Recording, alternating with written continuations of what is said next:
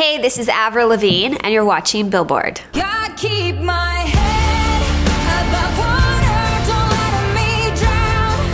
It gets harder on me. So the first single is Head Above Water, and this song is a song that's very personal and very close to me because I obviously just took 5 years away from the spotlight.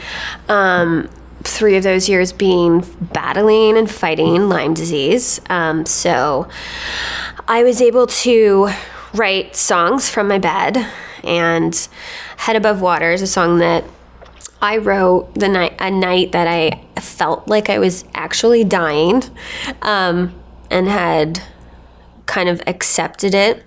Definitely wasn't planning on like writing in that moment, but as I went through something so heavy and like so emotional, I guess just being an artist and somebody who's like really tapped into my feelings and emotions, like it was the craziest experience. The song like channeled through me, like all the lyrics and the concept.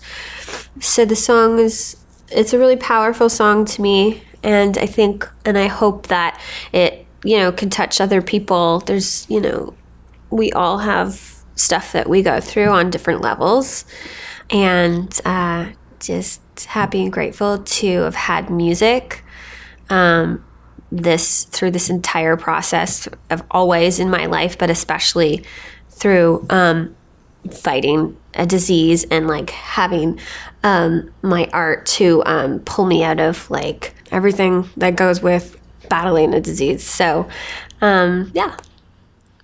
God, keep my head above water.